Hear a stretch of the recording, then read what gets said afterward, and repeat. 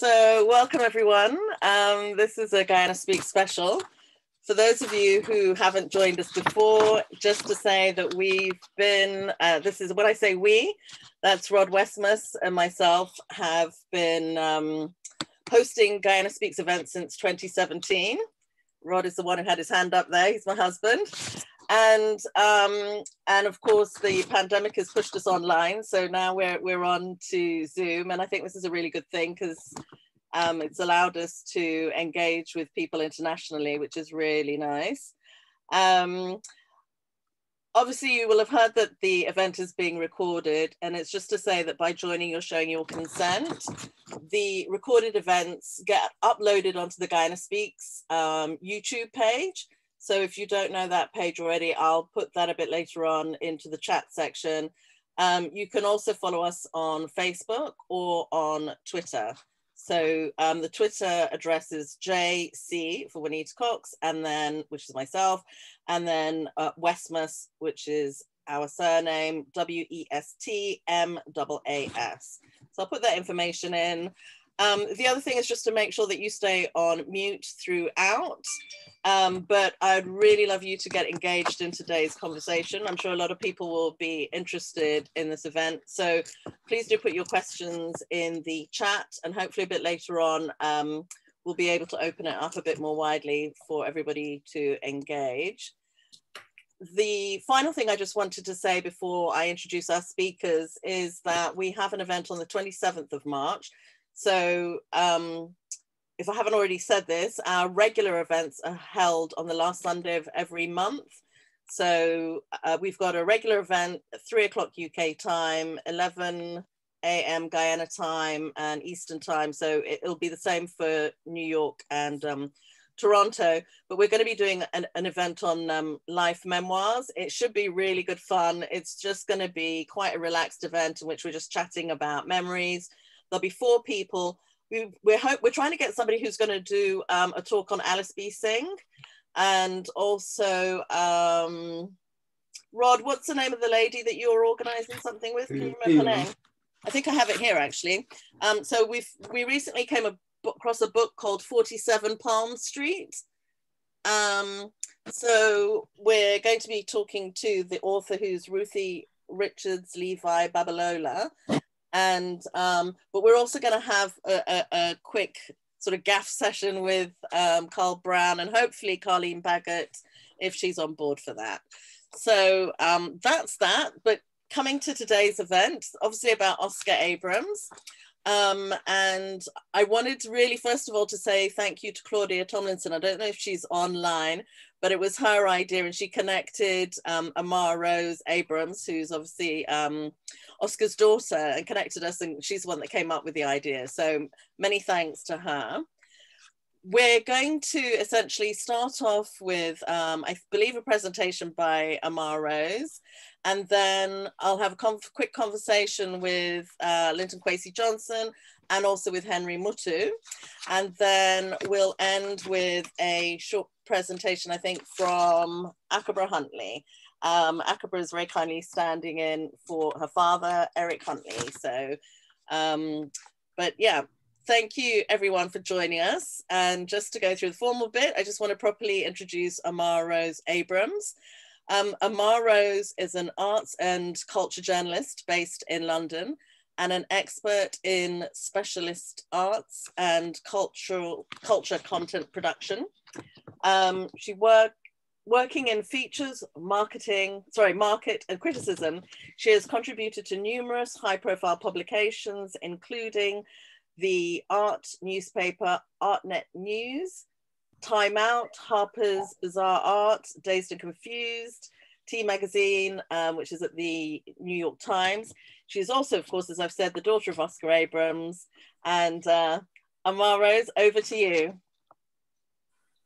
Hello, thank you so much for that introduction. It's so nice. And I want to echo what you said and thank Claudia as well for connecting us. This is so nice for me and a couple of our family members which have joined the chat as well, I think. It's so lovely to see some slightly familiar faces and to have the opportunity to talk about my dad and what he did. Obviously I'm just going to talk a little bit, I think, but I, rather than present a whole lot, because I feel like in terms of Keskidee, I wasn't, where Keskidee was going at its full pelt, I wasn't born. So I feel like you guys are better kind of equipped to talk about that, but I can talk a little bit about my dad, who obviously I knew. And so basically, I kind of wanted to start off by talking about my experience of Keskidee. It's something that's come up a lot lately at work, which is strange but great. We've had a poster campaign from the Tate. We've had questions, things have come up in different bits of documentary. Some academics have written on Keskidee. Some of it I know about, some of it I only hear about when it's finished, which is, I guess, how it works. But it's really interesting and great to see. And I just know that my dad would be thrilled to know that people are still talking about it. Probably will not be surprised, but I think he'd be very, very pleased. My memories of Keskidee are the building and just early memories of walking around there. I've got a very early memory of hiding behind my dad's knees, where he would pull me out and make me introduce myself to everybody in the room.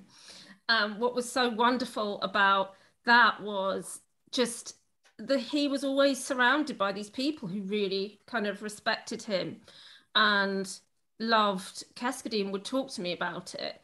From artists like Emmanuel Jagaday and people like that, to writers and Henry, who I actually do recognize now, I see your face, and just all these different people that were in my young life, which was just such a wonderful thing. I was always very aware of the atmosphere at Keskidee and what it meant. My dad would talk to me about it anyway a lot.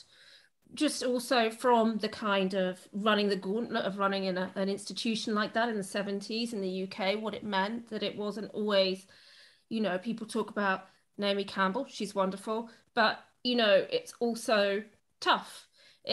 Islington was not the place that it is now, and there were political issues, there were issues of safety, which I think are in some ways what this kind of movement in England was born out of.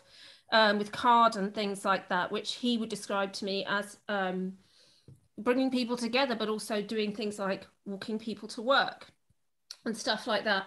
But as someone who works in the arts, the joy for me is to see how that then transformed from a community group to a theatre, to this space where people could go learn about themselves, learn about their culture, meet other people from a similar culture where they perhaps might have been disenfranchised when they came to the UK, and be entertained and feel some sense of communality and warmth.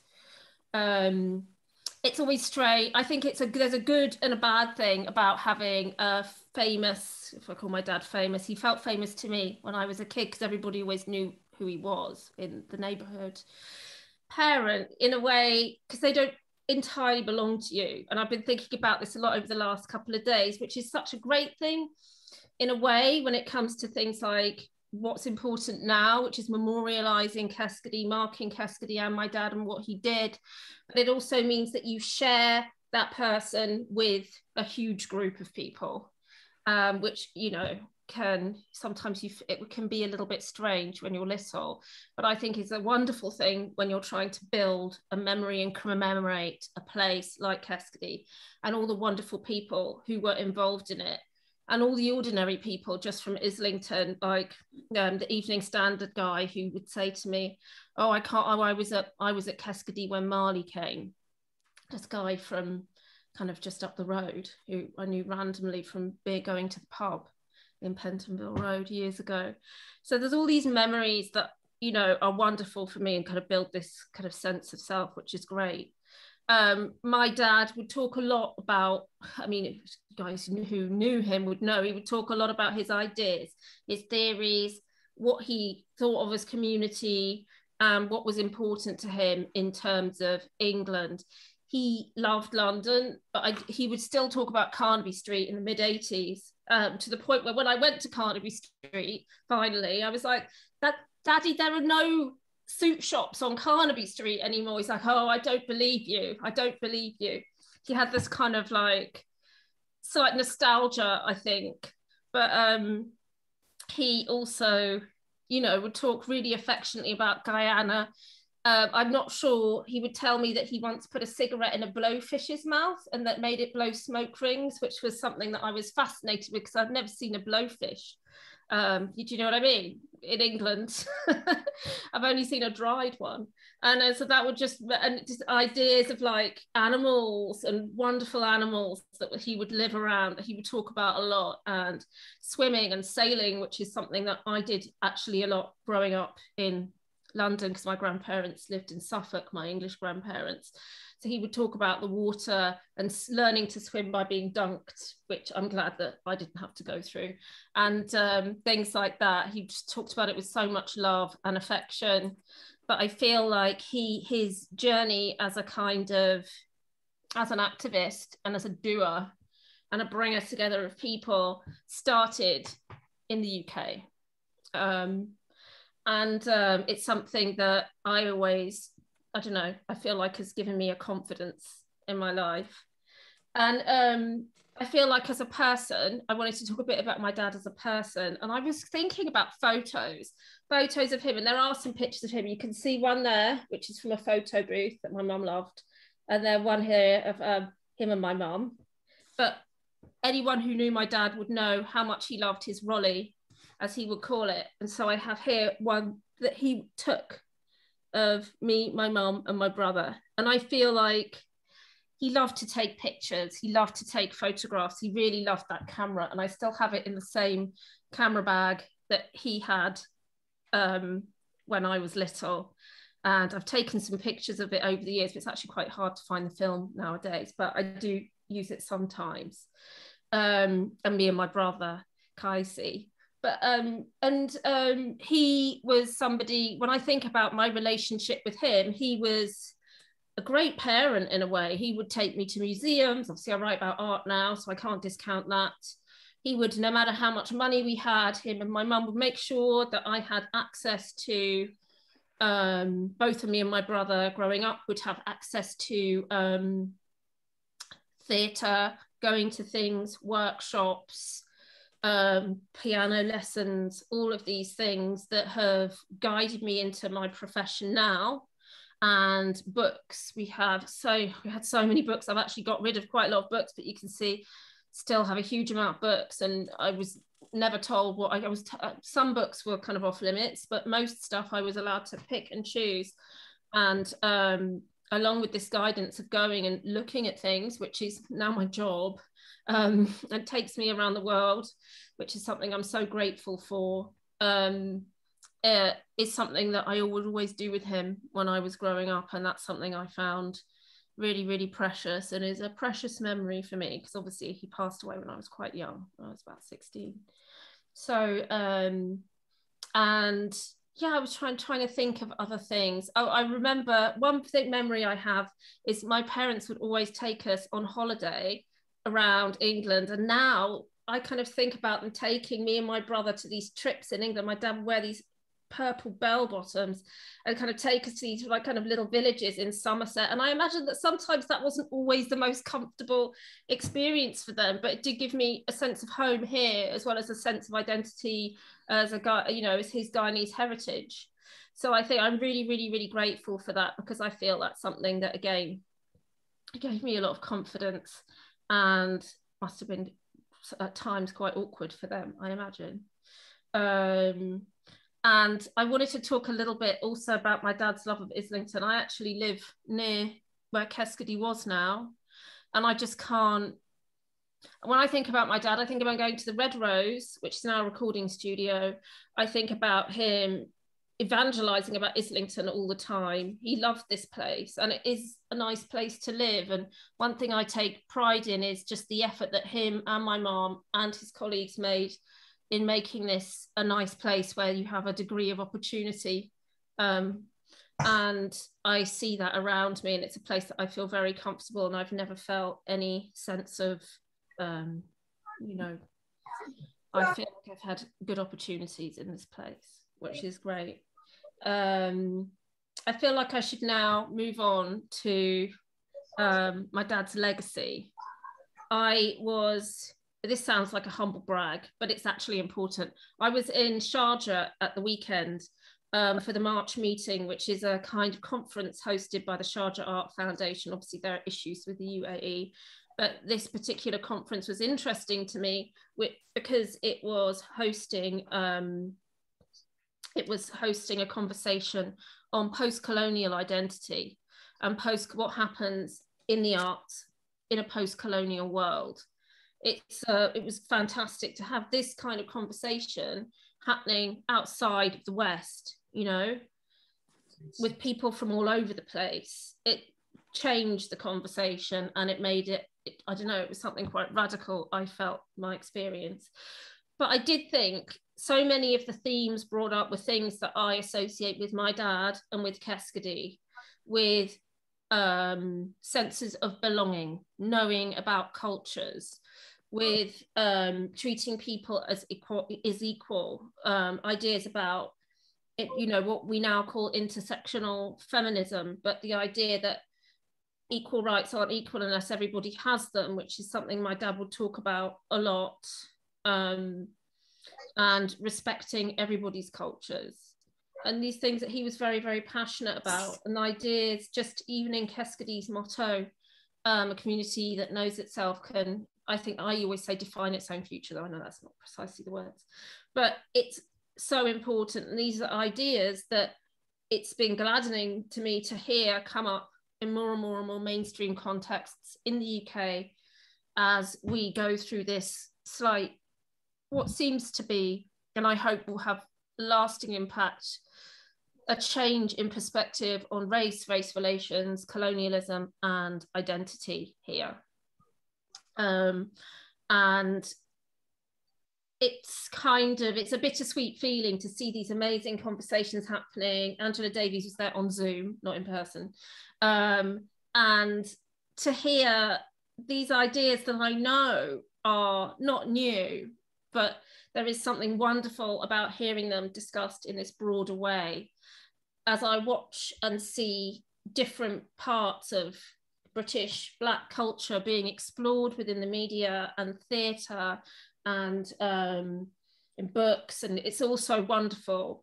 But I feel like a lot of these ideas, you know, credit to the people who have been holding the torch for these ideas for so many years. And I'm glad that people are here to see them come into some kind of fruition. I think it's really important. I sometimes have a slight bittersweet feeling watching things like Steve McQueen's amazing series and think, well, maybe you could do something about Keskidee, maybe, or something like that. So I feel like, I hope that is something that will come with time, not too much time, but you know, it's great to see things like the Tape Billboard campaign, and for people to take the idea of Keskidee and people who were there to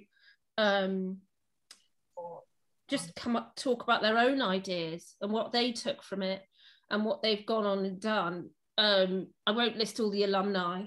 There are some fantastic alumni, but part of me feels that one of the greatest legacies is the impact that having these things available to people had on ordinary people, had on people who would just come and watch, you know? And I think that's something that's really important. And I love to see everything, you know, I love to see, you know, a greater representation of Black British culture and history across the board and mainstream as it is at the moment. I kind of feel there's only so much I can really say about my dad in this context without kind of starting to witter on a little bit. I'm more happy to answer anybody's questions and talk about that kind of thing, but I feel like it's important to hand over to people who worked with him and who created the thing wonderful thing, the building that was, and the idea that exists now of Keskidee and everything that happened there. So I'd like to hand over to everybody else now. Thank you, Amah. I wondered before handing over, one of the things that struck me about the Keskidee Centre, because we haven't really mentioned, I'm just going to mention for the benefit of people watching who don't know about the Keskidee Centre. I believe it was set up in 1971 and didn't close until... Hey, Jen, are you the Jennifer that's on? Pardon? Are you the Jennifer on the Zoom? I'm Juanita. Hang on.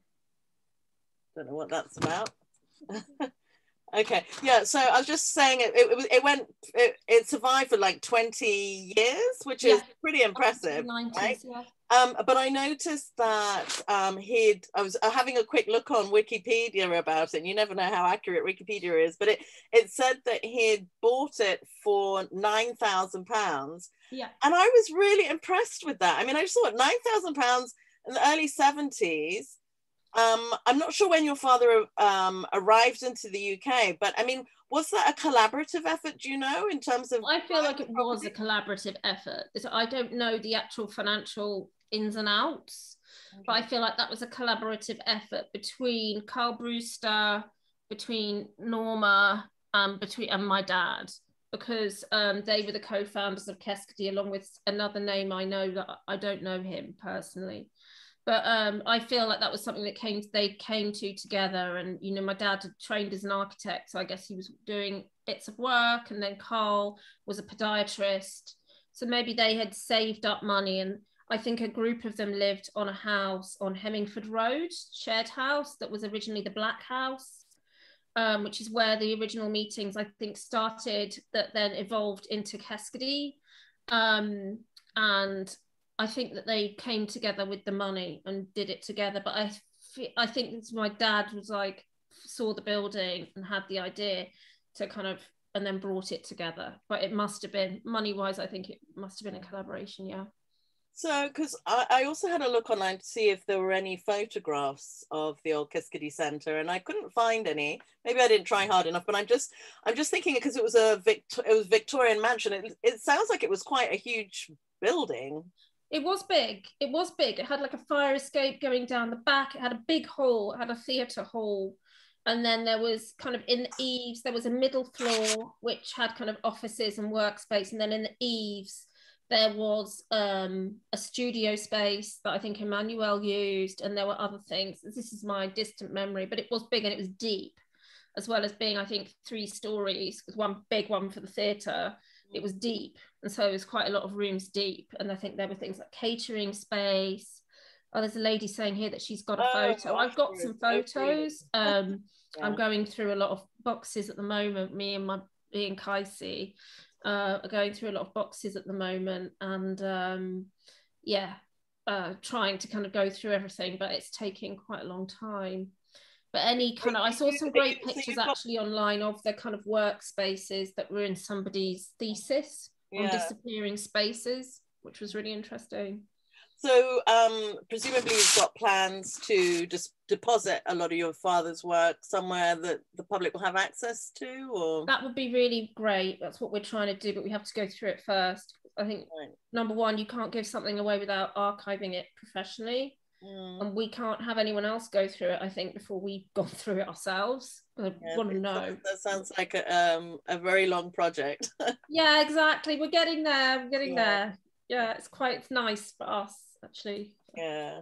No, I'm sure it must feel like a kind of reconnecting in a way, or... Yeah, it's what I was a little bit concerned that it would be this big emotional kind of thing, but it's actually really nice. Yeah, no, I went through a similar process with my dad's archives, and I loved it. It was nothing. Yeah, it's much nicer than you think it's going to be. Yes, yeah. So thank you so much. And I'm gonna possibly get all questions from the audience at the end. So I don't know if you're okay to hold on to the end. If you are, then that's fantastic. I'll be here. You'll be there. Brilliant. So I'm going to, on behalf of everybody, you probably can't see most people, so I'm just going to clap on behalf of the audience, but thank you so much. That was brilliant. I'm going to move now. First of all, let me just take you off spotlight. Hold on a second. Gallery view, here we go. Add a spotlight and take off a spotlight. Remove one. There we go. There we go.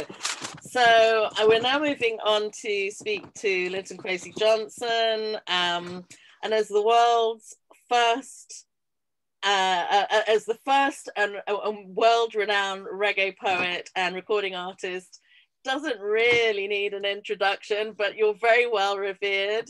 And I just think it's important in terms of the context to say a few words. There's a lot of people here who may not know your background. So I'll just say that, of course, you're born in Clarendon in Jamaica, and that you moved to the UK in 1963 as a young boy, I'm guessing 10, 11, somewhere around then. You went to Tulse Hill Secondary School and later studied sociology at Goldsmiths College. While still at school, Linton joined the Black Panthers. He helped to organize a poetry group within the movement and developed his work with Rasta Love, a group of poets and drummers. In 1977, he was awarded a C. Day-Lewis Fellowship, becoming the writer-in-residence for the London Borough of Lambeth for that year. He went on to work as the Library Resources and Education Officer at the Keskidee Centre, which of course was the first home of Black theatre and art. And I just want to say to everybody, I'd really encourage you to visit Linton's website. Very easy to find. It's lintonkwesijohnson.com. There's loads of information on it. I found it really useful. There's about upcoming events, information on the record label, LKJ Records. And of course, you're able to get the books, music. He's got a LKJ shop online that you can connect to there.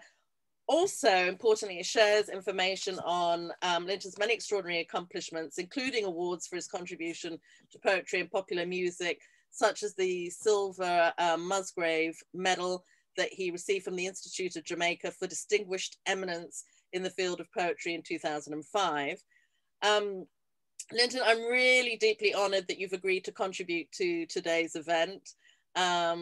Particularly actually having heard so much from you from a Guyanese, Deo Passad. I don't know if his name will ring a bell with you, but Deo used to, I think you knew him.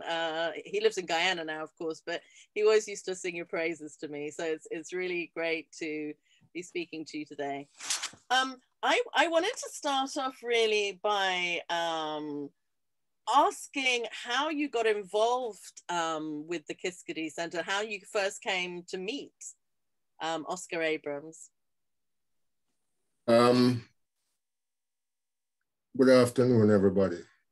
I got involved with the Keskidee from the early 70s through John LaRose, founder of New Beacon Books, and Andrew Salke, who were both my mentors at the time. And the Caribbean Artist Movement, which was founded by Accabre Huntley, John LaRose and Andrew Salke, in its last phase, used to have a lot of his activities at the Keskidee. They used to have them at the West Indian Student Center before, but I remember going to events organized by CAM at the Keskidee in the early 70s, 71, 72, 73. Keskidee was like a kind of an oasis for someone like me, youngster growing up in England, trying to find myself, locate myself in the world. It was a unique space, housing a theater. I mean, for a time, the Keskidee was the home of Black theater in London, although there were other little groups here and there. Keskidee was the main place.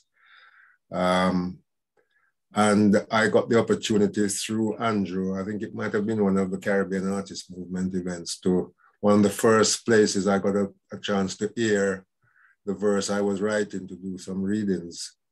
And I remember I was involved in a production which was directed by the Jamaican poet, playwright, novelist, Lindsay Barrett. myself, a Jamaican painter called Damex. His real name is Stephen Hall, but we all knew him as Damex.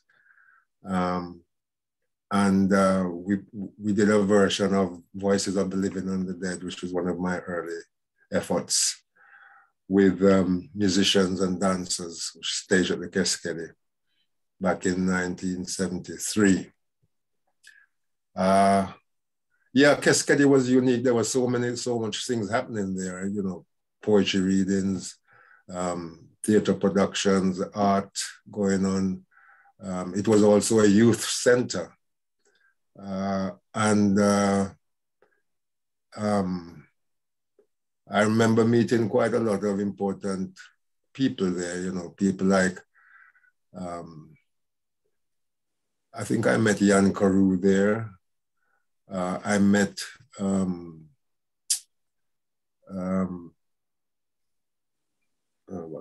my memory is gone. T-Bone Wilson, Guyanese actor.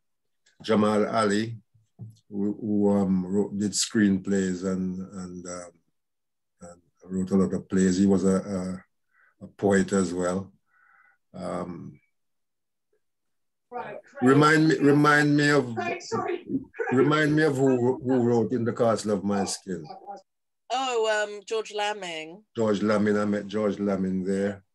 Then when I began working there, I met Walter Rodney. I remember doing one of my jobs at the Keskidee was to organize seminars or readings and stuff like that for school children, some teenagers who were attending a couple of schools in the Islington area.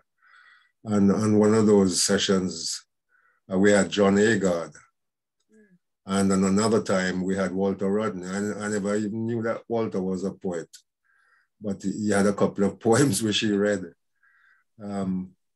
Yeah, so Keskidee was a very important place for me. It was very important in my formation. There wasn't anywhere else like it in London, you know, where so many different artistic activities were happening under one roof. My job as the librarian was to procure books, not just to procure books, but to organize them in some kind of system. And I had to learn bits of the Dewey system of classification. Book classification was quite difficult. We got in some very important books, and the school children could have access to them. And my job description didn't include working with the youths, but I did a lot of that because those guys were wild. And the only person who could have had any control over them, it seems, was Oscar himself or me, because I was not much older than them. Guys like the ringleaders were Frank and a guy named Hewlett, and they could be quite troublesome. I remember meeting a guy named Roger Guinevere Smith, quite a well-known Black actor in America. And I met him in Jamaica at the Calabash Festival, and we were reminiscing about the Keskidee, and he was doing a one-man show, he said. And he was doing a one-man show about Frederick Douglass. And the whole thing had to be canceled because the youths decided that they wanted to play some music, and they had their sound system blasting away, and it was a disaster. I admired Oscar. Oscar was a man with a vision, not just a vision, but he was able to realize that vision. And I enjoyed the time I was working at Keskidee. It just so happened that my career as a recording artist took off before I could really get settled down there. And then I left subsequently. I don't think I spent more than a year, if that long, at Keskidee. But it was a very rewarding time, a very happy time. Learned so much, met so many people.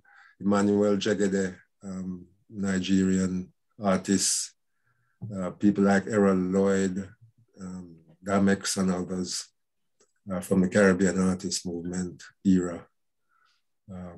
Yeah.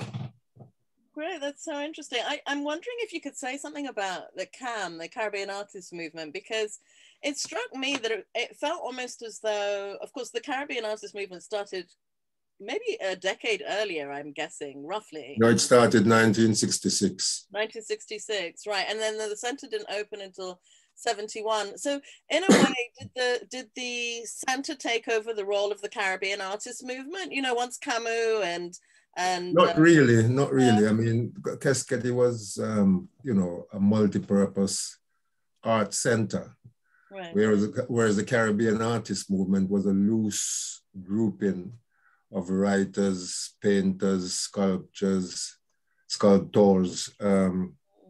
and dramatists and so on, who were basically trying to find their own aesthetic, their own Caribbean aesthetic, if you like,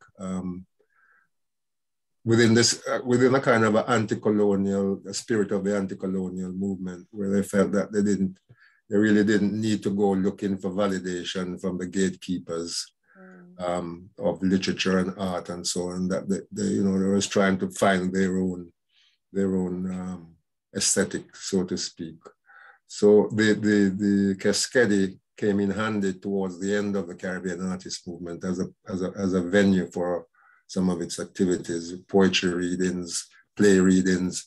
I remember I saw a wonderful production of Okot Biptek's Song of Lewino, which was staged by John LaRose. And I learned so much about Caribbean culture, African culture, and so on.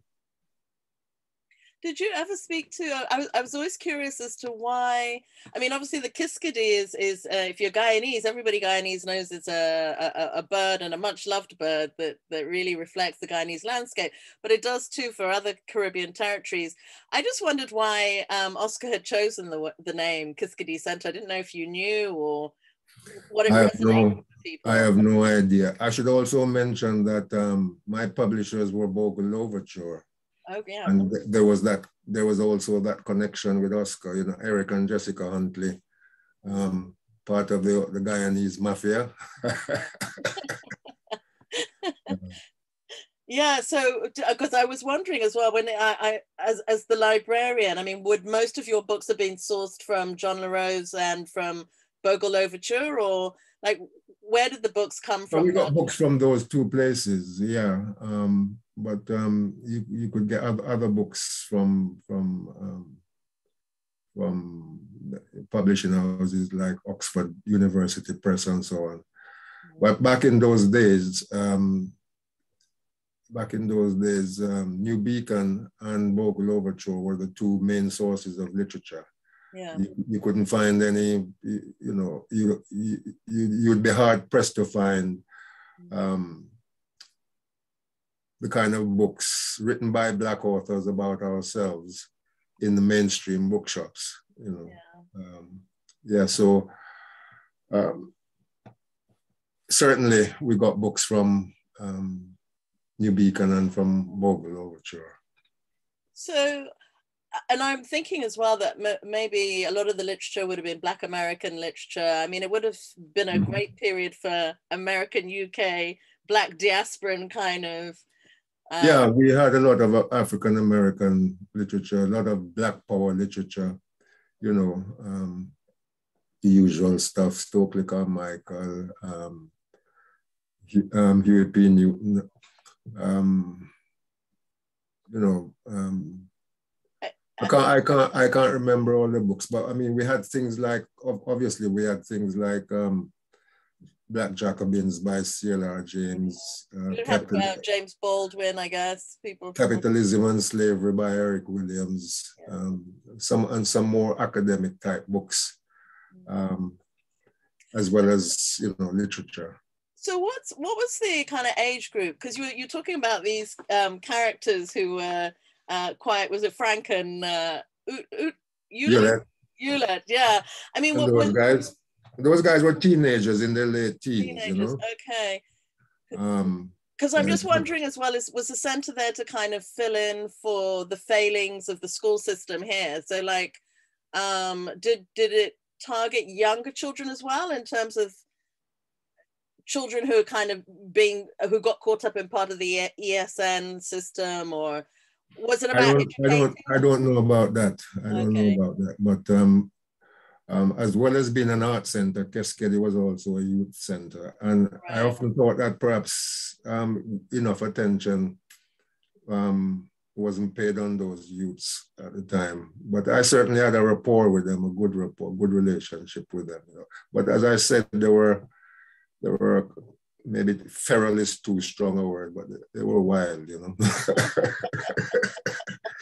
Sounds like a fun time. I have heard stories of maybe the police hanging outside. I mean, it just sounds so typical of that period where, I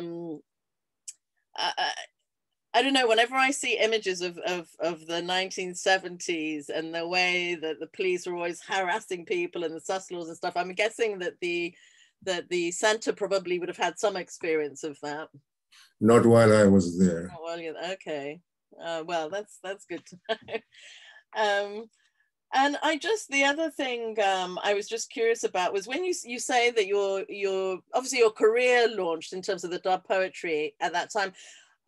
Who were was it the people that you were meeting there that through them and interacting with them that this kind of dub poetry emerged, or? No, that was my own personal way of trying to articulate how the generation of youth to which I belong, articulate how we felt about growing up in a racially hostile environment. I discovered poetry really in the Black Panther movement. We had a little bookshelf there with all kinds of books, Black Power literature. And I read W.E.B. Du Bois' The Souls of Black Folk, and that stirred something within me and made me want to write.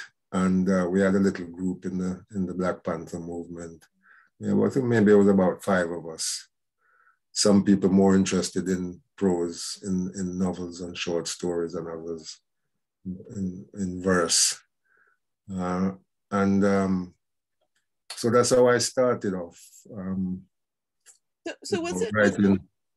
I was just curious then, was it a kind of, because I get the sense that it wasn't just cultural activism. I mean, was political activism a part of it as well then? Was that very much a part, or?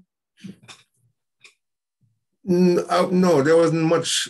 I wouldn't say there was any political activity per se that I knew of anyway. But some of the people involved at the Keskidee were serious political animals. People like John LaRose, who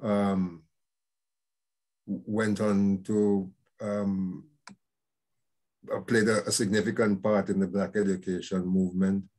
The Black Parents Movement, the International Book Fair of Radical Black and Third World Books, the Black People's Day of Action in response to the New Cross Massacre, and so on.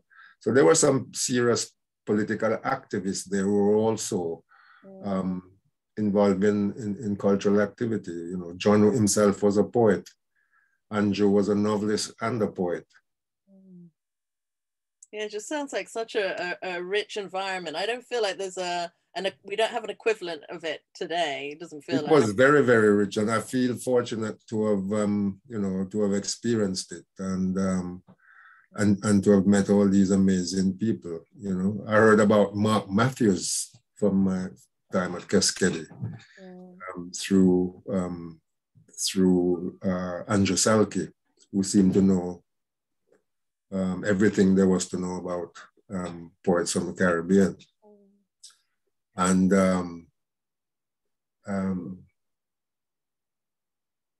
there was a Cuban, I remember a book launch there. I can't remember the name of the author of a book, but somebody had written a book on the poetry of Nicholas Gwen, the Cuban poet. And there was a session and we had a nice book launch there about that. I remember Rufus Collins, who was the director of the theater. Oh, the Living Theatre, yeah. Of the Living Theatre, is that? Was Rufus Collins was the main director of all the plays that was on stage at the Keskidee. A Black American guy. He was a bit of a character, really. And him and Oscar was always in some argument or the other. But he was a brilliant, he was a brilliant director. Wait a second, I'm just going to try and get whoever's talking to. Sorry. Yeah, Rufus was a brilliant director, you know, and it was nice, you know, being around these guys. I remember a guy, when the people who did the lighting and the stage design and all that. I remember a guy called Whitty Ford. I haven't seen these people in like, you know, 40 years or more. So, but T-Bone Wilson, who was one of our leading actors at the time, and Jamal Ali took me under his wings, really, because whenever Jamal Ali was doing a poetry event, he would invite me along, and that's how I started to recite my poems to outside of my normal little youth club gatherings in Brixton, you know. Yeah. So you know, you're involved in the Dread Beat and Blood. Was that at, Well, that's the first place I gave a proper public reading of those early poems were at the Keskidee. At the Keskidee, okay. At the Keskidee, and I remember George Lamin was in the audience. That was in about 1973. George Lamin was sitting in the audience, screwing up his face, you know. And I said to Andrew, oh my God, the man hated my poetry. He didn't like it at all. Andrew said, no, man, he was just concentrating. That sounds like George. I've only met George once, but I got the same kind of look. I'm like, But yeah, no, that's great. So, I mean, did you launch later things there, or later poetry there, or? No, that was the only reading I did there. Plus, I did, as I said, we did the staging, a full, proper staging of Voices of the Living and the Dead. Right. With a group of percussionists, Rastalove, guys from Rastalove. I think we had a bass player as well, and some dancers. Right, that was the Lindsay Barrett. And that was directed by Lindsay Barrett, who migrated to Nigeria, where he still lives. I think he's a big chief somewhere down there. It's different from the Keskidee. So did you ever get to meet Angela Davis there? Because I always heard that Angela Davis visited the center. No, I never met Angela Davis there, but well, you know, we knew all about Angela Davis from the Black Panther movement. And I met Angela Davis and Stokely Carmichael, secretary, when I was doing a concert with my band in San Francisco many, many years after. And they came backstage to say, "Oh, I thought that was so nice." And then I saw her again. I think she was the main speaker at a memorial for Stuart Hall a few years ago. And I didn't recognize her until they announced, you know, gave her the cue for her to give her presentation. Yeah, but I never saw her at Keskidee. Right. So what is your, I mean, I'm just remembering, I think it's 2011 that Islington Council put a plaque up on the building. I think it was being used as a church maybe at the time. Well, I think it began life as a church, didn't it? It certainly looked like an old church that was converted to into what it became because of Oscar's knowledge as an architect. He was able to transform it into what it became. Oh, wow. I think but by then I'd lost contact. By 2000, I'd long lost contact with the Keskidee after I'd left. That was more or less it, really. I didn't see anybody.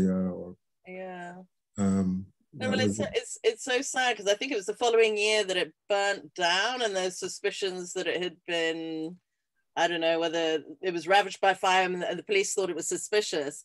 I don't know anything about that. No. But that could very well have been the case. Yeah, well, yeah, I'm wondering, how do you feel about the state of racism, though? I know this is a big question, but just in terms of like the move from... Let's just stick to Keskidee. Keskidee, okay. No, that's fine. I was just thinking in terms of Keskidee as a place where everybody could meet, and now there doesn't feel like there's that same kind of center that people can meet in the same way in terms of the kind of, when so many different people from different backgrounds are meeting together, the kind of art and the theater and everything that's produced out of that. I guess that's what I'm kind of thinking about. But I'll part that because I'm just conscious of the time.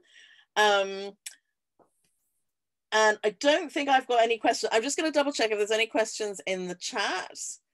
To see if anybody had any questions now. Somebody's saying Andrew Solke wrote Georgetown Journal. Of course, yeah, very important book for understanding the origins of Carafesta. Janet Lawrence said she was a teenager. She wasn't wild. And then Amah-Rose has just clarified that the Keskidee was Oscar's favorite bird. I think also Janet Lawrence says, we were a dance group called Kandichi who did African dance. We met Linton there and others there, T-Bone, Wilson. Okay, but yeah, no more questions. So I don't know, do you have any final words you would like to say about the Keskidee Center? Only to say that two things. One is that I was there when Bob Marley was shooting that famous video. Where Naomi Campbell was in it as a little schoolgirl. I was there when he had a meeting with those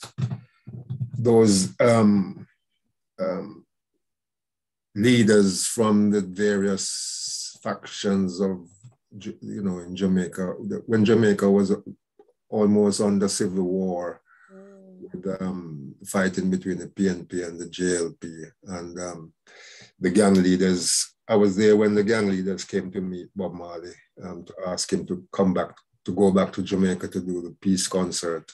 Wow. I was there. I just want to express my gratitude to Oscar for offering me a job, because that job came right after my writer in residence I'd finished in Lambeth.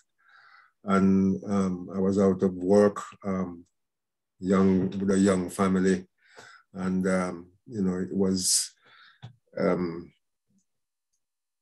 I was very grateful that Oscar gave me the job at the time, and Keskidee played a very crucial part in my development, as I said before, and I'm all the better for having had the opportunity and experience. Thank you. That's wonderful. I'm sure, especially Rose, Amah-Rose, that means a lot to you. That's really wonderful to know. And we thank you so much for your time, and of course for your amazing poetry. So we really appreciate it. Thank you. Thank you. And hello to Accabre. Say hi to your father for me. Okay. All right, Linton. I'm gonna leave now. Okay, that's fine. Thank you so much. We really appreciate it. Thank you. Bye-bye. Bye. Okay, so I'm just gonna now bring on. Here we go. Henry Muttoo. So I'm going to try and spotlight you. There we go. So we've got Henry. So Henry, of course, many of you will have seen Henry in a recent Guyana Speaks. I think it's not that long ago. We had one that he was involved in, but just for those who weren't here, just to say that Henry has been a veteran of Caribbean theatre for somewhere around 55 years. He trained in his practice at the Theatre Guild of Guyana, the University of West Indies, at the Croydon College of Art and Design UK. I believe that's where you had during the period you had your connection with the Keskidee, as well as the Rose Burford Centre. His full and varied work career includes his full-time membership of the Guyana Theatre Company, all are we, no one will forget that. He was senior tutor at the Jamaican School of Drama, 3-time art in residence at the University of South Florida, and artistic director, Cayman National Cultural Foundation. He's the recipient of several awards, including the Cayman Cultural Pioneer, CNCF Heritage Cross, Gold, Order of Cayman, MBE for Outstanding Services to Culture and Heritage Development of the Cayman Islands. I mean, just loads, but also importantly, a Lifetime Achievement Award from the Theatre Guild of Guyana. So yeah, many awards for design and directing and acting. So you're very welcome here. I think, Henry, the first question I wanted to ask was, when did you actually start working with the Keskidee Centre, and how did you come across it? Well, I left Guyana in 1976, sometime around late July, I believe, to train in theatre design. Originally, I acted and did some design in Guyana, and my good friend and mentor, Ken Corsby, who I believe is in the audience here. I remember him saying that you should go and do design, because if you go to London and train as an actor, they're going to change you. You know, and I didn't want to be changed. I knew that I was going to return back to the Caribbean, whatever happens. And so I was going for a period. And I arrived in England in 1976, like I said, and I had to earn money because I had only gone up there with 1 year's fee to be able to pay 1 year's fee. So I had to earn money. And a part of the earning, I was introduced, and I believe Ken had something to do with this also. But there was a Barbadian community development officer by the name of Jeff Crawford. And he worked in Haringey Community Relations Council. And then so he wrote a note. Somebody had said that Henry was coming up. He wrote a note and said, come and do something with us. And so I came. I went with him. And I did lots of other things, stand-up comedy from the work that we did with Ollie and so on, just to earn a couple of dollars. And then I think Jeff told me about Oscar Abrams, another guy, a Guyanese, who was running a place called the Keskidee Centre. I telephoned the Keskidee Centre, spoke briefly with Oscar, and he said, why don't you? I said, well, I'm a Guyanese here, but I'm training. Come down. And he said, come down and see me. And I went down, and I told him I'm training as a designer, but I've done some designing before, and I've done directing in the Caribbean and so on, and I'd be interested in being part of the thing. So he said, sure, come in.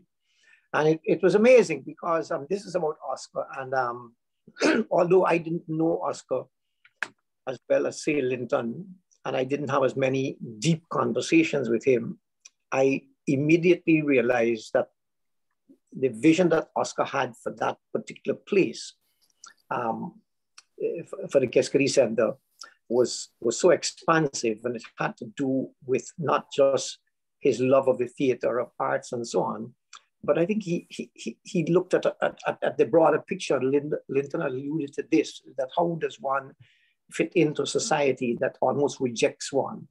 And I believe that was part of his vision, even though it may not have been articulated directly from the work and looking at Keskidee Centre and the terrific importance it had in the development of Black British culture and Black Caribbean British culture in particular, because it was essentially, the people that I met there anyway were essentially Caribbean people. There were a couple of Africans also, and And also a few English actors used to come through.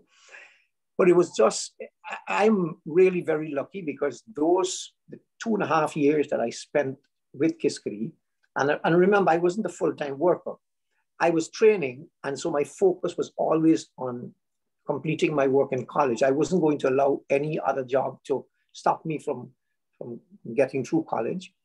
And so but Oscar and I talked, you know, I would go in to direct or to design essentially.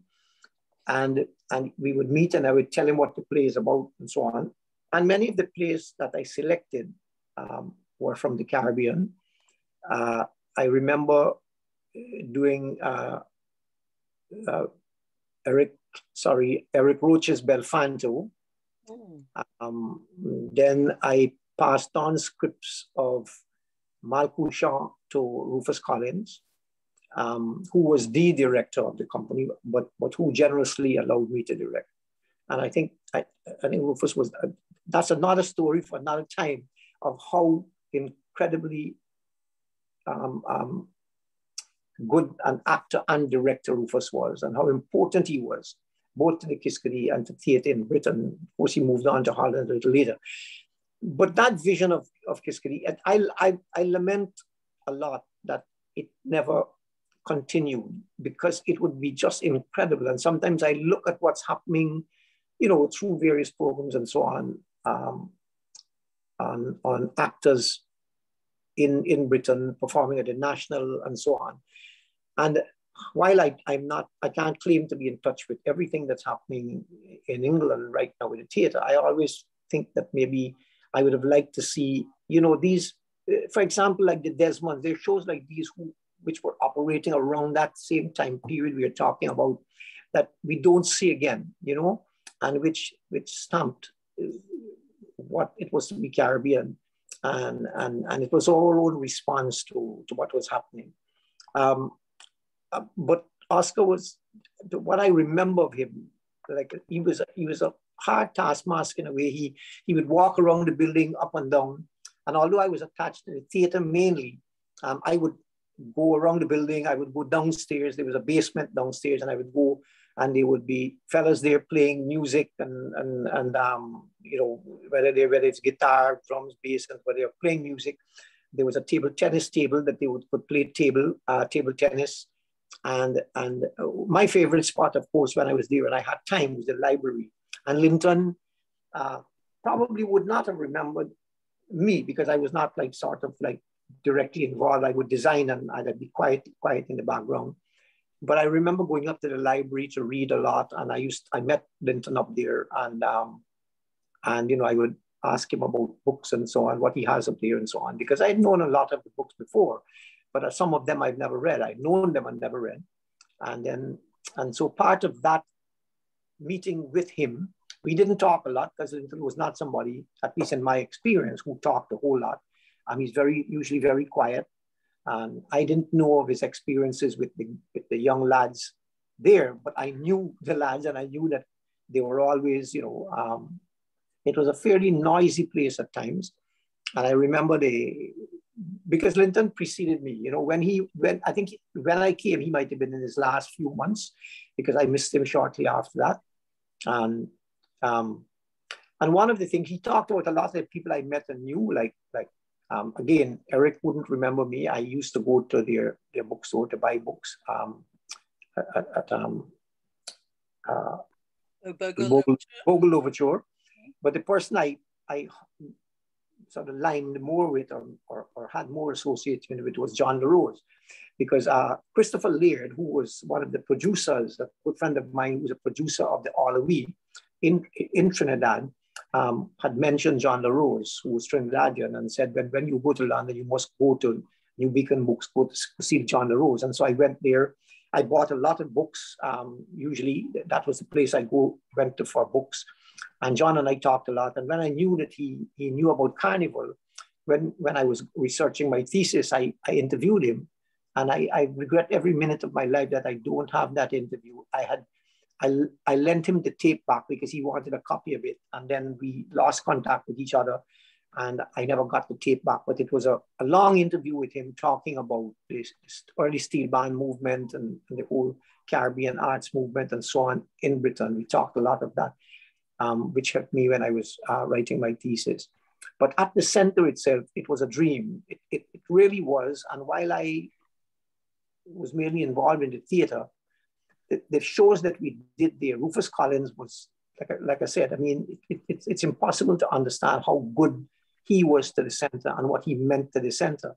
And I think when he left, it was about the time, he must have left around, because I left London in December, I think, of 1979 or January 8th or something like that. And Rufus was ill in hospital just before that, and I went and saw him. And then shortly after that, he moved to Holland. Now, I don't know the exact time, but I think that the Keskidee, you know, it started to fade out, I think, around the 80s, I don't know, 80s or something.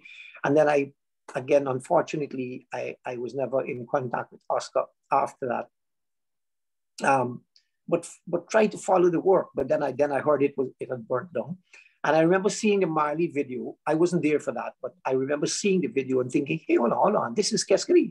Because I knew the building, particularly the interior of the theater. I knew it very well because I designed a lot. We did shows like Huvad, Derek Walcott's pantomime, I believe that. And I don't want to say this is so, but I think it was the first time that particular play was done in England, pantomime. And there was a Guyanese actor. I don't remember his name now.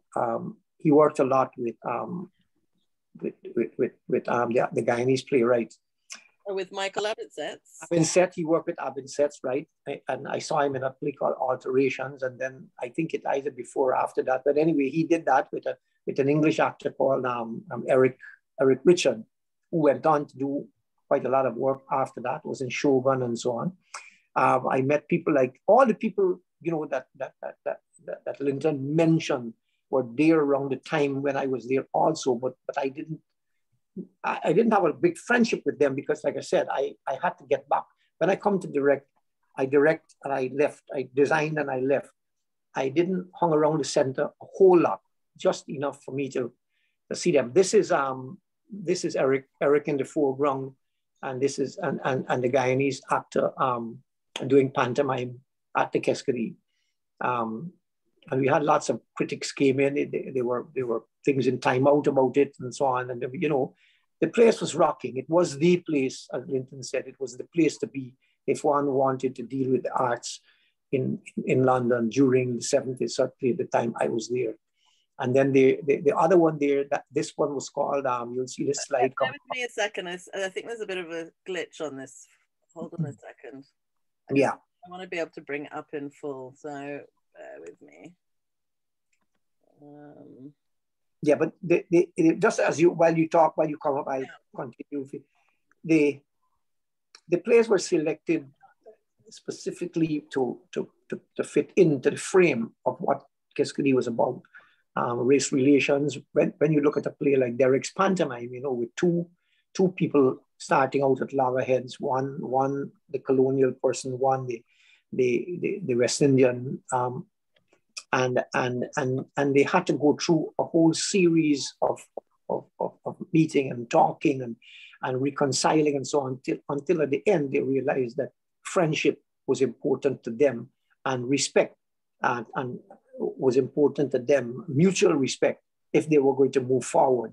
I mean, this one is called Belfanto, which is just a folk story about ownership of land. And, well, it's not about ownership of land, but part of it had to deal with ownership of land, about families feuding and so on, which again, if you look at that in the context of our own history, you will see that if you think that we're a family and there's all this feuding going on among us, then something has to give or something has to happen to change that. But you'll see the names on this, people like Yvette Harris, Bob Phillips, Malcolm Frederick, Quitty Ford, who Linton mentioned, was in this.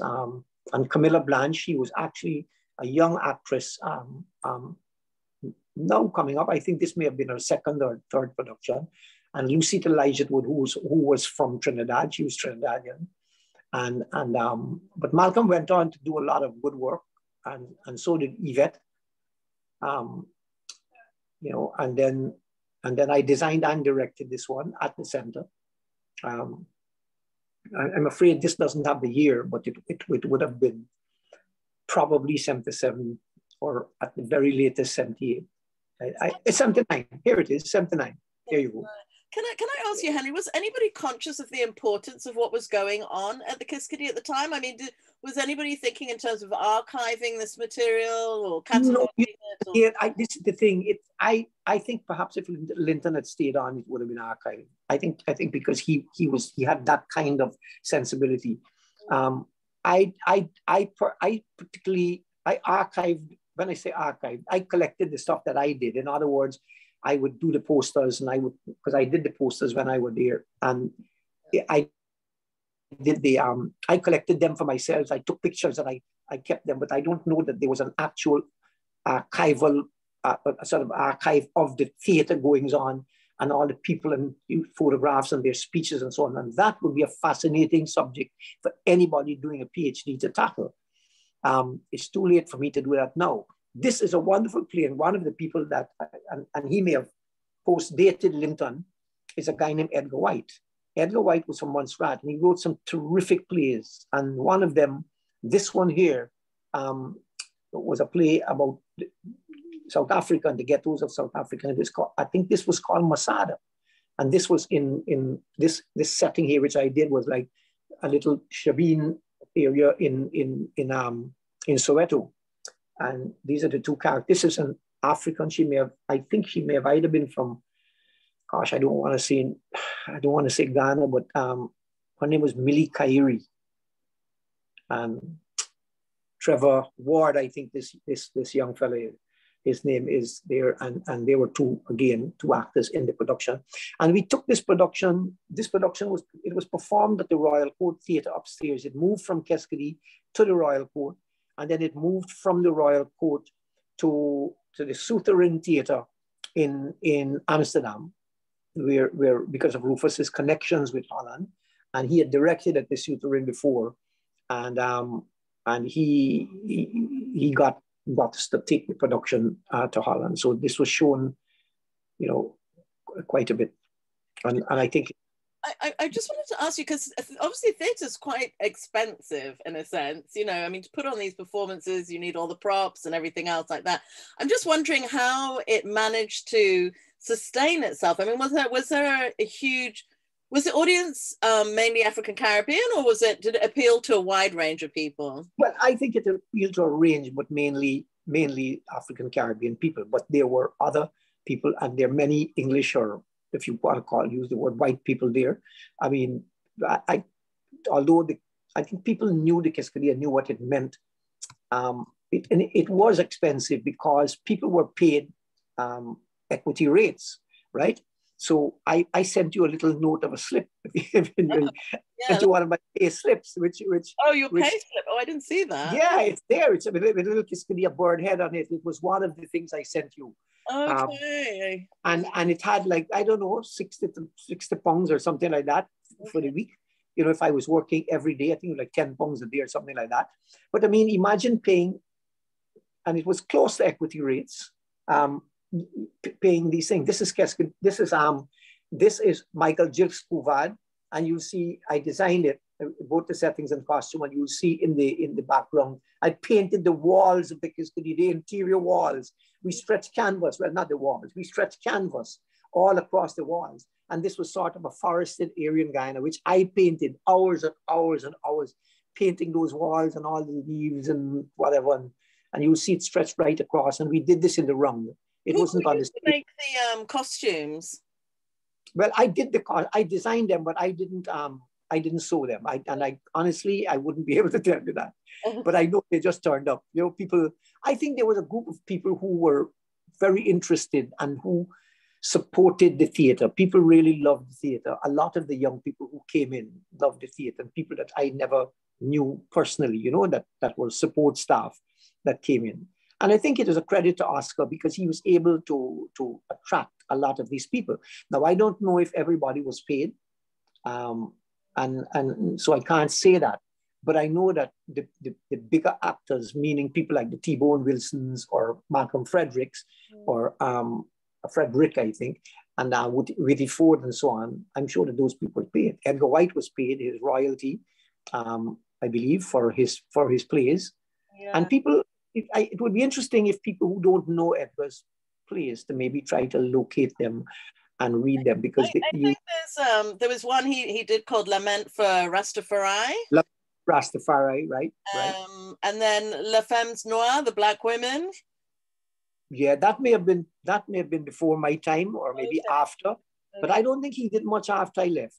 Right. I think he left almost immediately for Holland, and he passed away in Holland. And I found it, as I was saying, this is Keskidee again. These are like spirits, sort of. And you'll see that he was the shaman. And Ken knows this play well because he did one of the most fascinating productions of it in Guyana and designed a set which I think is still the best set. This is still Michael Gilks's Couvard, is it? Michael Gilks, yeah, who lived in London at the time of his passing from COVID. And yeah, this was his play, a terrific piece on race and reconciliation, but specifically written for Guyana, but obviously with echoes for any kind of society in which there is sort of, divisions of race and cultural and racial divisions. And it's a terrific piece. And it's a standard Guyanese fare. And it isn't put enough. Henry, so then I guess most of the plays were written to address, were they kind of addressing Black issues at the time, or kind of expressing the Black experience? Yes, I think many of them were, but I think Couvard, for example, wasn't just about the Black experience, because it was Guyanese. And if you know Guyana, with about, little bit more Indians, just barely, maybe 2% or so, and Africans maybe making up about 75 to 80% of the population. The narrative on culture and the arts in Guyana is always centered around these two races, particularly because the two political parties are a thing. And without getting into politics, this was written to bring a sort of, to try to reconcile people, which has been going on. And I think if you look at the experience in London, from my perspective, I don't believe that it was just one side talking about this because they wanted to talk about it. It was because they felt marginalized, because they felt that they were being reduced to nothing in a society in which they had contributed to its building. And therefore, from their perspective, they wanted to be able to let people know that they were human beings also, and that they were capable of good things, and they wanted to be respected and to live in dignity in their own society. So a lot of the plays, without going in specifically to the race issue as it was dealt with in some parts by some other commentators and so on, I think it dealt with it from that broad perspective. Malcouchon, for example, this is Malcouchon, and like I said, I know Whitty Ford is the old man to the right, and the youngster, I think his name was Roy Cohen. He played the husband. This fellow, I don't keep calling him boy, but he played the Moo, who was the Duff and Dem youth. And I think in the middle was Chantal, the character Chantal. And I think that is Imru Caesar. Somebody might correct me, but I believe that was Imru, who was again another terrific actor and theatre man who passed through the Keskidee Center. So yeah, I mean, the plays that I selected certainly had a wide ranging appeal, but it did address these issues, or race issues in a sort of indirect way. I mean, pantomime, for example, explored it, but essentially pantomime looked at it from the point of view of, yes, you are this, I am this, but the only way we can move on from this is through mutual respect. And I think that concept still holds for almost any society in which one set of people feel that they're somehow superior or have a God-given right to dictate what others should be. I think pantomime is one of those plays, but essentially it's about two human beings, two people who are looking to be able to work through their issues and come to reconciliation. This is a little clip from a notice for the play. and I don't remember which paper this is in, but you can see where Masada went to the theatre upstairs at the Royal Court. I was wondering initially if it might have been in Time Out, because I think you mentioned that a lot of the plays were advertised in Time Out. Yes, they were always. We were always advertised in Time Out, and we had critics. As a matter of fact, I couldn't find it, but I have a critique of pantomime from one of the major critics at the time, who worked for one of the major magazines, but I don't remember his name. But I'll find it, and sometime I can send you it. But yes, you see, Keskidee was well known. It was well known, and like Linton said, it was a community centre with the focus being theatre. And he is right when he said that perhaps enough attention may not have been paid to the youths. But I don't think that, to give Oscar credit, his vision was large, and I don't think that he would have had the funding necessary to employ the amount of officers and so on that it would have taken to continue. Because you could see from the germ of Keskidee, you had the education part with the library where people could go and read, you had the games area, you had a place where people could go and play, they could come and play their music, and you had the theatre, which would bring in, and literature, which would bring in the more, if you want to call them important, or the more experienced cultural people, cultural writers, artists, and so on, and even cultural activists into the building, so that the youth could come to these things and learn from them. Now, I went to productions, that I directed, and some other productions, but because I was studying and many times I was working at the same time at the pub in the evenings, I couldn't go to every production. Can I ask you, Henry, how many plays did they kind of put on? Was it, they would have a play that would run for a set number of weeks and then have a yes. break? Or yeah, they would run a play, I think, sometimes for 2-3 weeks, if I remember rightly, maybe 10-15 performances, depending, and then they would move, and one would be worked on while one was going. There was a lot of stuff happening, not just the work that I did, but Rufus did a lot of other productions and readings and so on outside of what I did. Yeah, so there was, the place was a hive. It was a hive, and it was the place to be. And credit, as this is about Oscar, it's almost difficult to give him enough credit for that vision that he had, which lasted for quite a long time. And when you think of the amount of people, when you think of Marley and Lamming and all these people that went through there, you could understand the attraction that Keskidee had. And it's a pity that, that it couldn't, I guess everything doesn't last for a very long time. And it had perhaps it had to, at some point, it was without funding and without support from other Caribbean people there. And not just as audience members, but financial support and so on. Because I don't know that side of it very well.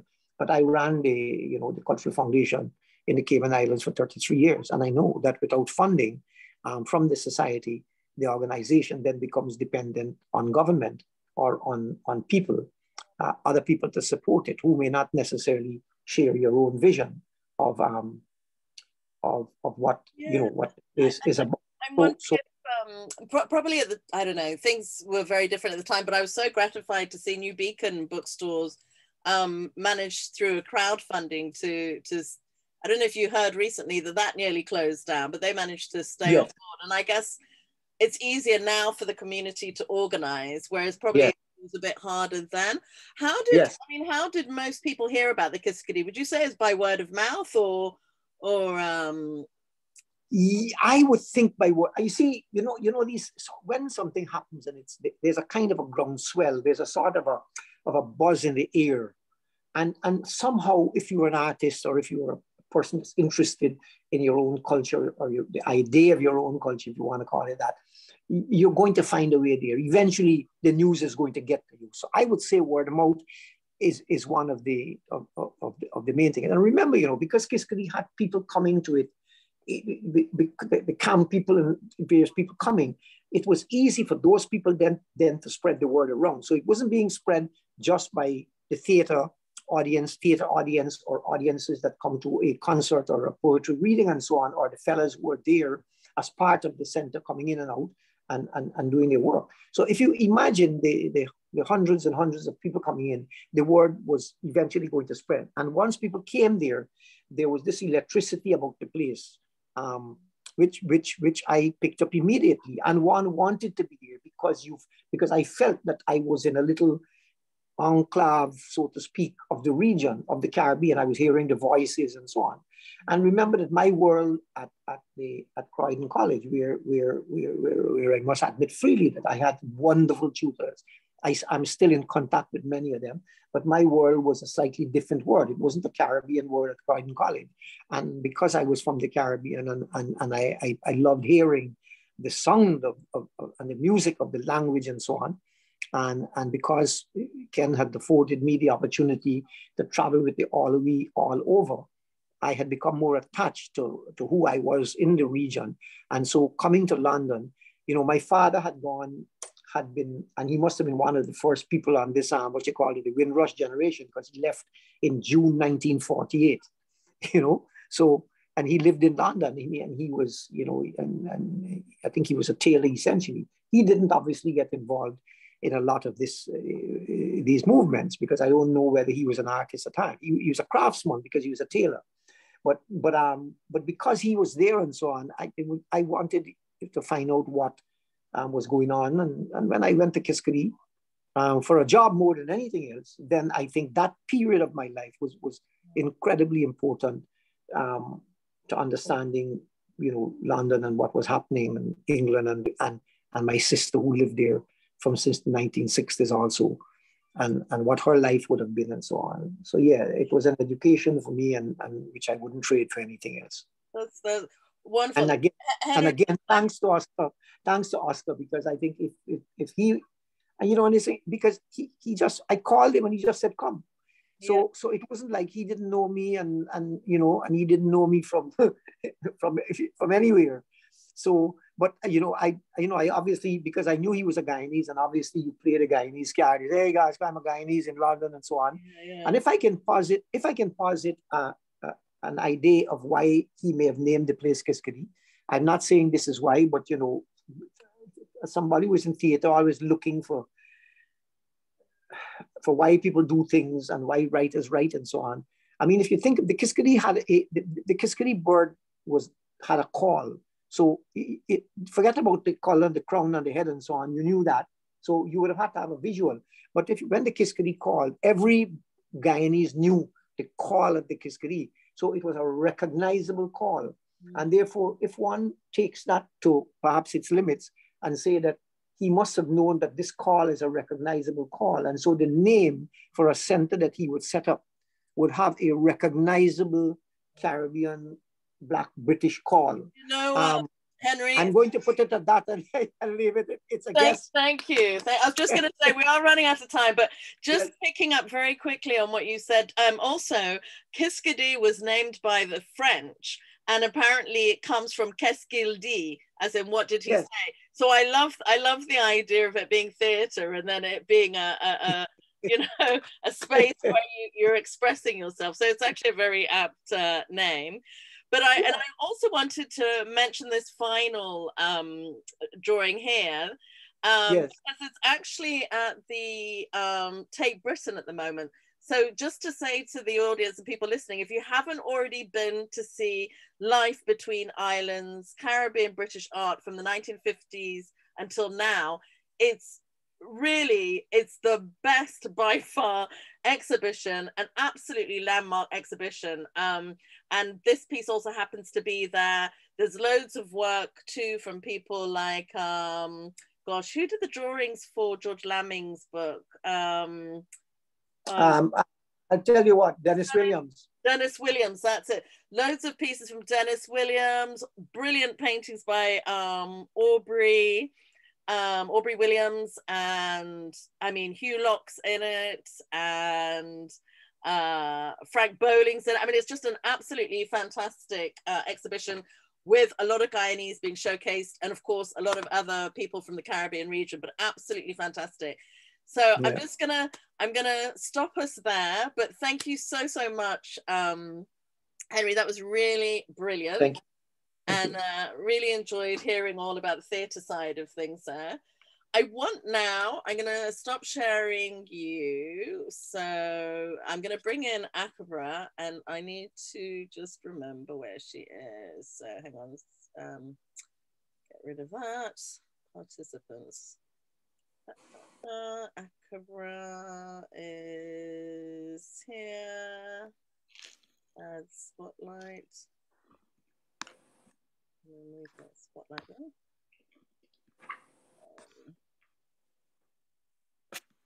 Hang on.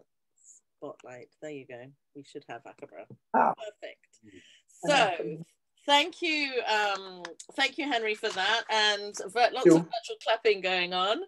But I just want to now introduce Accabre properly. Accabre, of course, I asked for a bio and she gave me like a one-line sentence, which is very just like Accabre. So I thought I would say something a bit more than that.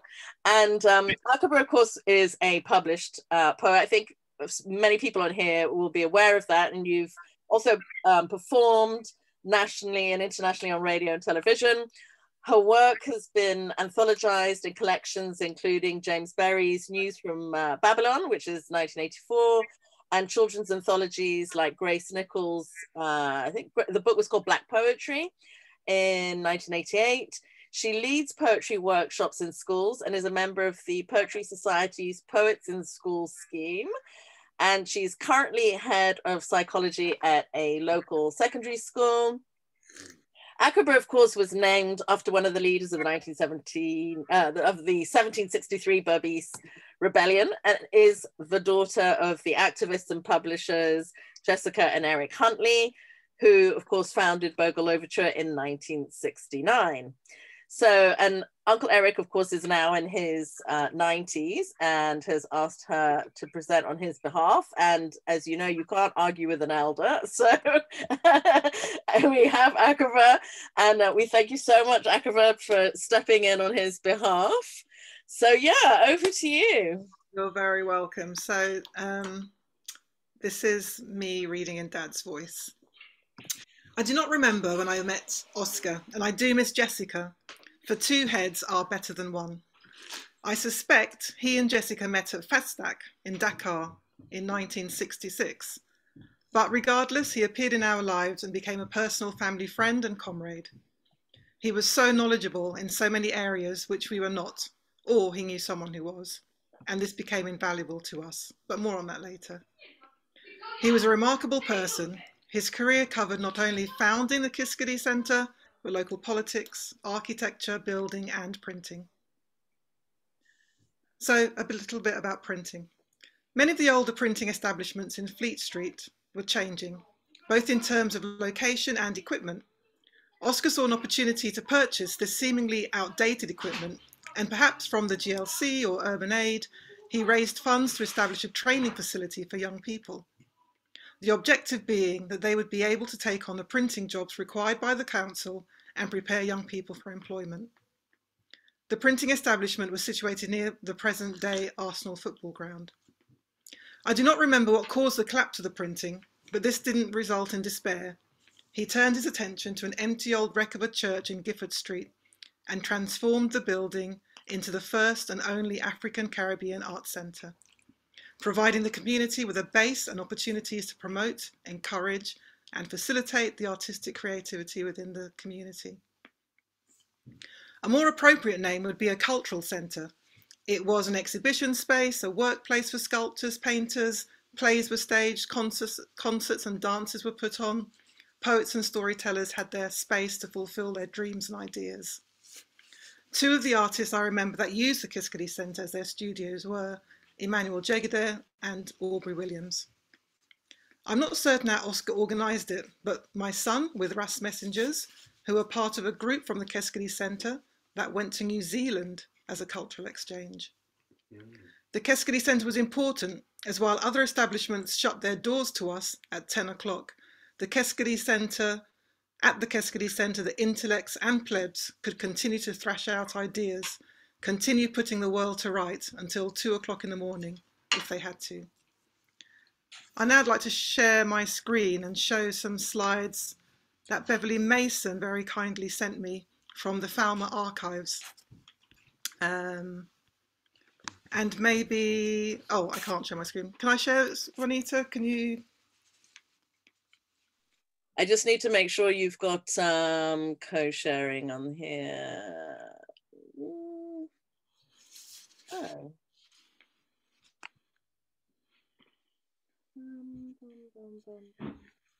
I don't know why it's not. It doesn't have the facility. Oh, there you are. Shall I try again? Yeah, you should try, you should have it now. No. No?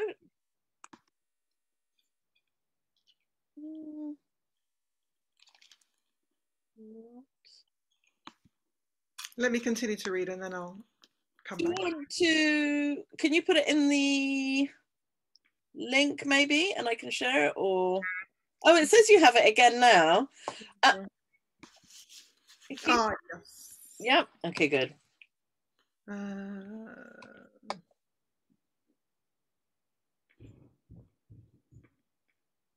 Let me.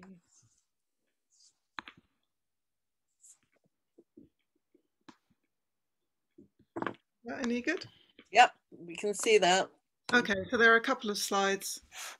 If you can expand it, so it fills the screen. No, the little box to the left. You see there's a little box at the bottom where you were going to the plus and minus thing. On the minus side, there's a little box next to it that should blow it out. That's the one. Oh. Yep. Okay, yep, good, good for it.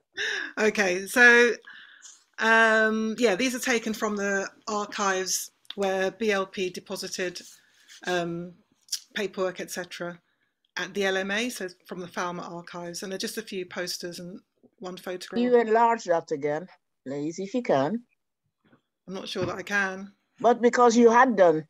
Oh, you had done, and it's good, yeah. And it's gone, yeah, so you had done. Look, so I think, yeah, to get the font bigger, if you go back to where you were before, sorry, that's my fault.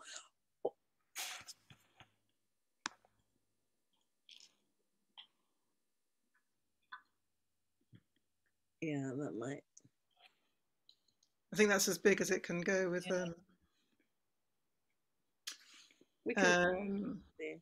I might have lost the order now. So yeah, these are just a few posters and people can check the names of the contributors.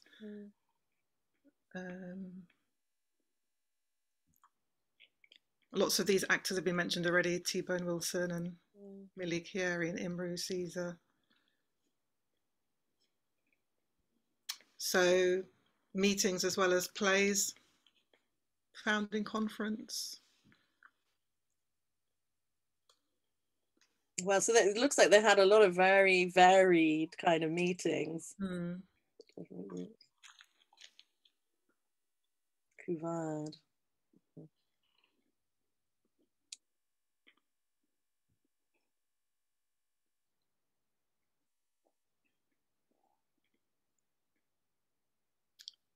And Henry shared that before, didn't he?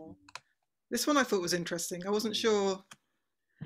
It says Roots Rock Reggae, the Mighty Diamonds, featuring the Mighty Diamonds, the Abyssinians, Russ, Michael White, Bob Marley, Inner Circle, Big Ute.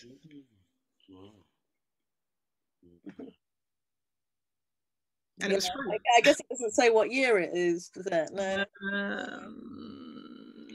Errol's asking who made the posters. Errol, I think were the ones that were plays that Henry is involved in. Henry designed them. I don't know who designed these other ones though. I don't know if it says on them, but that's one through in an autumn room.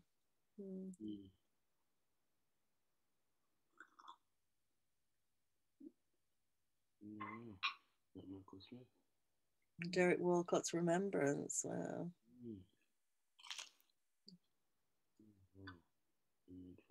They mentioned it last time. Yeah, and Rufus Collins, of course, the African American. And over here it says that poetry readings every last Sunday of the month, which is a.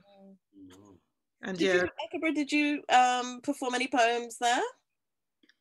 I can't remember personally. I was little. I know, yeah, you would have been.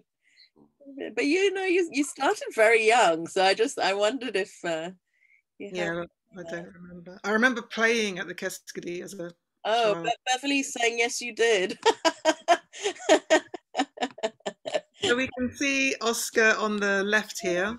Okay. I don't know. Maybe if anyone can recognise anybody else and they put the names in the chat, that'd be really helpful for us at Falmer. Is that Yvonne Brewster with the shawl? Yeah. Yeah, that looks, yeah. Oh, that's Yvonne. Henry Seinfeld, but his mic is muted. Don't know that I recognise anybody else, but no, it'd be good if people. Well, yeah, if anybody knows. And there's one final one of a aerial view. That's the actual. Do you know that's the first time I've actually seen the picture of it? It's amazing. It's a very deep building, so it's not just tall. It's quite. It looks like it was a very huge space. Yeah, 3 floors, I believe. Yeah. Okay, I'm going to stop sharing and continue, if that's okay.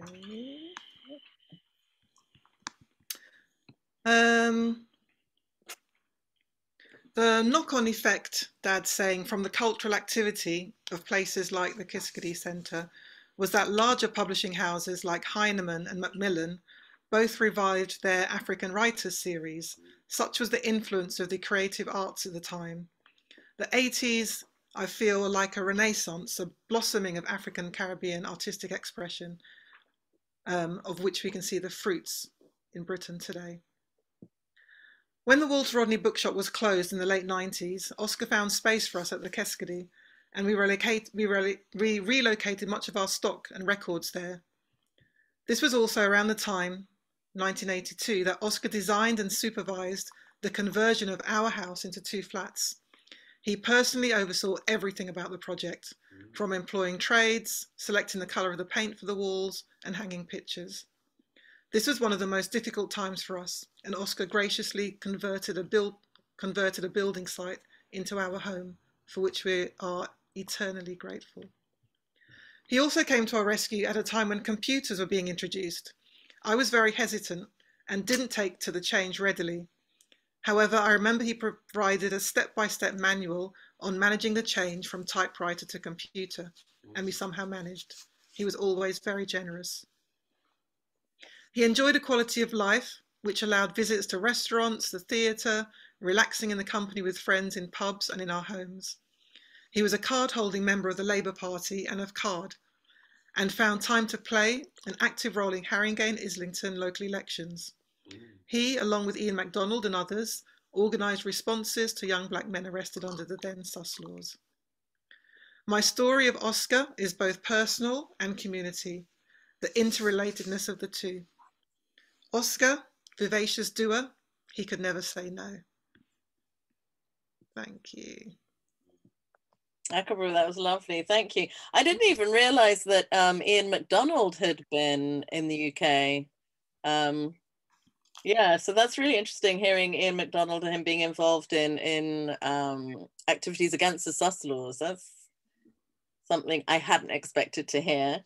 But yeah, really appreciate that. Thank you so much, Accabre. Really, really great. I'm just gonna okay, so let me just remove the spotlight so you don't feel like we're just homing in only on you. Did I have that on there? Oh, hang on, here we go. That's where I need to do it. Okay, so now we're just on a general chat thing. I just want to read quickly through some of the comments on here. Oh, actually, there's a photograph Beverly shared. Let me see if I can get hold of this. That's from the Huntley archive. Can you see it? Accabre, are you able to see the picture? Oh, you are. Fantastic. Yeah, so that's Jessica and Angela Davis. I don't know what year this is from. I'm thinking 74, maybe, somewhere around then. I don't know, Beverly, if you know. 1974. 74. Yeah, 74. Yeah, brilliant. Thank you. Yeah, no, because I knew she'd came to the UK on a visit in 74 when she was talking about in support of the South African political prisoners, wasn't it? Yeah, in 74. So that, thank you, Beverly, for that picture. That's amazing. Imra Bakari, that's from the photograph, isn't it, that you were mentioning? Oh, was also a regular playwright and actor there. Okay, in 79, didn't know that. Beverly also says, in support of the conversation, Jessica Huntley collected dozens of materials, posters, flyers, and some photos about the Keskidee Centre. And obviously those are the ones that Accabre has just shown. But just to say, if you're interested in those and you want to find out more, they're at the Bogle-L'Ouverture Collections at the London Metropolitan Archives. You should visit the London Metropolitan Archives anyway, just saying, you know, because the Falmer, the Friends of Huntley at the LMA, is an amazing archive. And I know people like Claudia Tomlinson, she's doing her PhD based on a lot of the material in those archives. But definitely worth visiting. Amah-Rose said, it would be great to get an overview of what the family have and what is in that archive. From what I've heard, it's very comprehensive, which is great. Yeah, so that's where most of it is at the LMA. There's also a message from Dr. Kamar Mahabir. And I know he runs an amazing event as well. He says, it's always a delight to join Guyana Speaks webinars. If you wish to join our weekly Sunday Indo-Caribbean Cultural Center Zoom public meetings, you can contact him. He's left his email address in there. He's actually based in Trinidad. But yeah, that's from him. Oh, and I'm being corrected. Thank you, Peter Fraser, because I was totally confused by the reference to Ian MacDonald. And Peter Fraser saying it's a different Ian, not the Ian MacDonald who lives in Guyana currently and writes poetry. It's Ian, a lawyer. Janet Lawrence says, Angela Davis' sister and her lawyer came when Angela was in prison. Yeah. Oh, and thank you, Beverly, for mentioning the Cy Grant archives. Actually, Rod and I helped with the cataloguing. If you remember, Rod, we had some fun days at the London Metropolitan Archive. So if anybody's interested in Cy Grant as well, definitely pay a visit to the London Metropolitan Archives.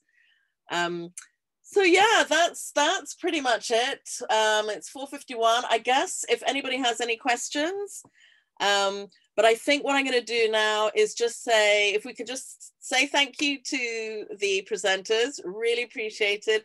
Thank you so much, Amah-Rose. You know, thank you for having me. It's been really lovely. It's lovely, and also I forgot. It's actually your dad's. When was your dad's birthday? On the 10th?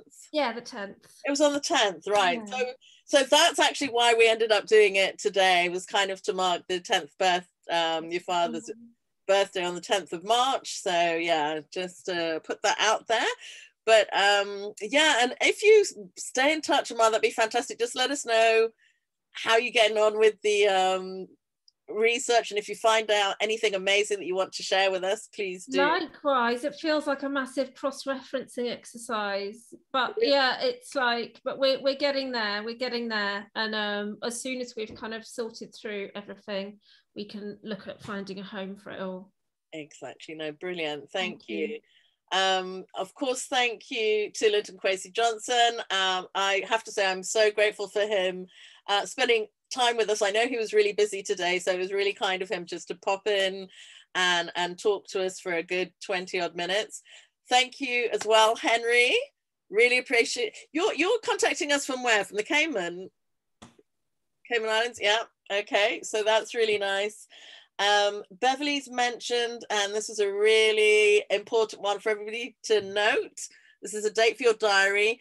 The International Book Fair has the 40th anniversary Huntley conference on the 23rd of April. It's going to be online. I believe I've already posted it to Guyana Speaks, so there should be a link there, but Beverly's actually just put it now into the chat, so you can book your tickets there. Accabre says, Dad says, it is especially lovely to see you, even though on screen. Who's your dad talking to? Sorry, I should clarify. Dad is sending special wishes to Amah-Rose, and he would really like to be in touch. Oh, that's really nice. Is your dad sitting next to you? He's sitting next to me. Oh, okay. We're all sending you our love and our thoughts. Very much. Yeah, thank you. And then Terry Murray says, sorry to note on a completely unrelated thing. Ah, okay. I've been browsing the Facebook. I was suddenly knocked off. Oh dear. Okay, and I cannot now browse. Have you changed the settings? No. Not sure what's happening there. I'll have to check that out. Christine Barnes says, thanks to all the speakers and organizers. Fantastic webinar. Okay, brilliant.